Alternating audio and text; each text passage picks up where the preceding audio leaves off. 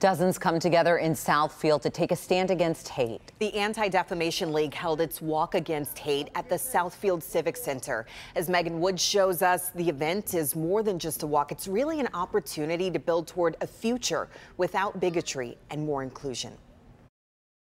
Before people start walking, they stop at this table to make a sign so people passing by know their message: Michigan is no place for hate.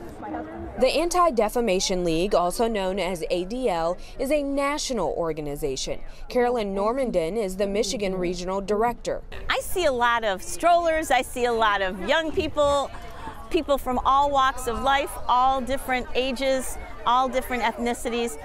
What they're saying together is Michigan stands up against hate. It doesn't stop there. Today, a group of more than 200 people gathered in front of the Southfield Civic Center to walk 2 miles for ADL's Walk to End Hate. No place for hate. No place for hate. You have to figure out how to navigate the way out of it and move forward. And that's what this walk is about. It's about education. It's about providing resources to people. This is the second year the walk is in person, and this year organizers say there are a lot more youth participants. Madison Zorath is one of them.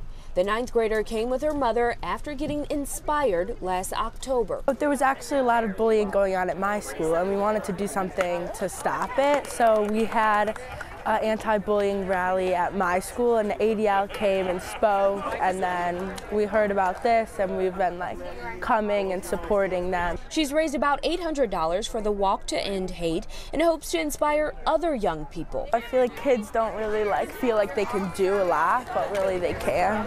This is a statewide effort. They have people participating in Petoskey and Grand Rapids. In Southfield, I'm Megan Woods, Local 4.